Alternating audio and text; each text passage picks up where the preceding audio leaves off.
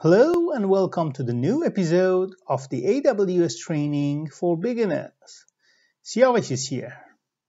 In the previous tutorials, we've learned how to launch an AWS Linux 2 instance, set up the LAMP over it, make it secure by using the TLS and SSL certificate, and now it's time we install the phpMyAdmin as the last tutorials of this series before we start working on other AWS services. First of all, open your favorite browser. And before we log into AWS console, let's take a look at the domain that we set the DNS for it to point to our Amazon EC2 instance. Let's take a look.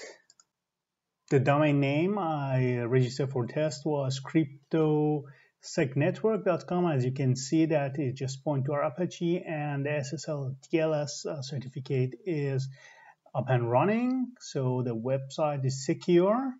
So we can freely start to installing our phpMyAdmin. Now point to aws.amazon.com. and logging with the root users we created.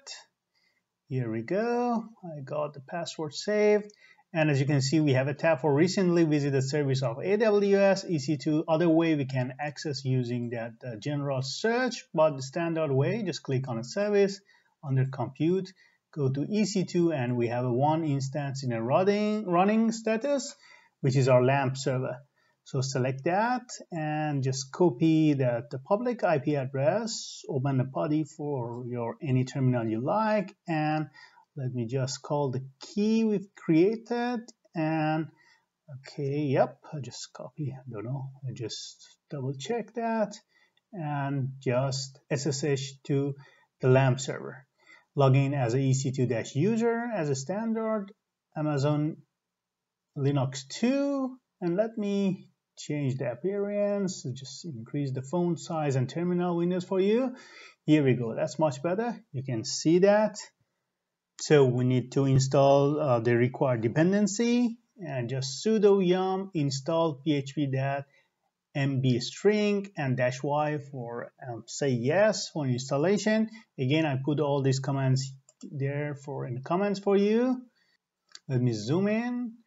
Here we go, sudo yum install -y php-mb string, and here we go. Installation is getting done within a second, and let's restart the Apache.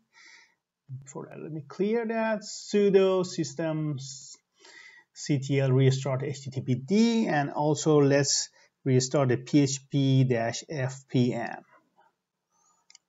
Take a closer look at the commands. Sudo systemctl restart httpd and php- which is PHP Fast Process Manager. Now we are good to navigate to the Apache document root, which is located at /var /.html. So use the cd to go there. And we are looking at the source package for the latest phpMyAdmin release.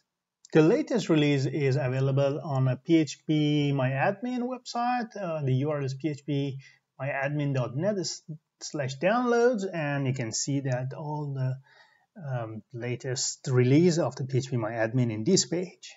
So let's use the wget to download the latest release and take a look. Wget, and we are just going to take it from the phpMyAdmin site and just put the latest all language compressed file. After download the latest version of PHP, we just need to create the directory. It's called phpMyAdmin, and extract the package into that directory. So using the following command. Here is the command mkdir phpMyAdmin. Just make sure that's case sensitive, and just extract the package to that directory.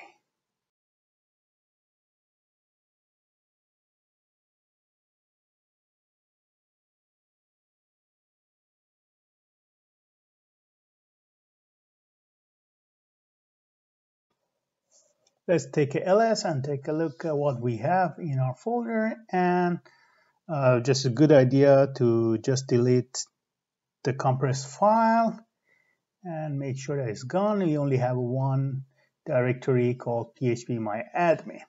So now we just get the status of our MariaDB as is active and running, because in previous video we just make it as a running service.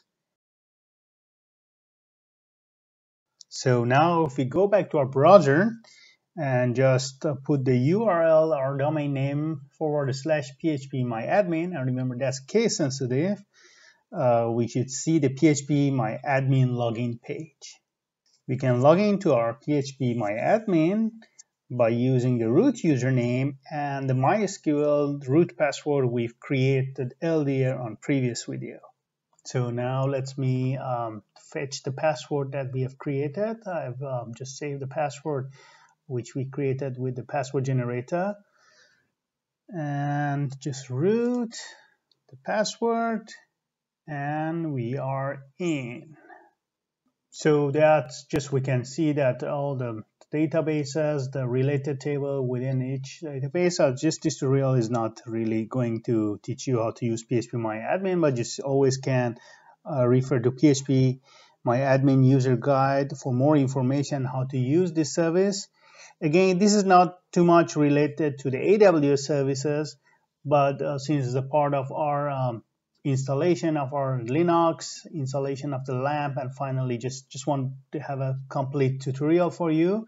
Now we have up and running LAMP server, which is secured, and we have the backend application to manage our databases. Please leave your comments. Feel free to subscribe to our channel and watch, learn, subscribe, and share, and see you soon.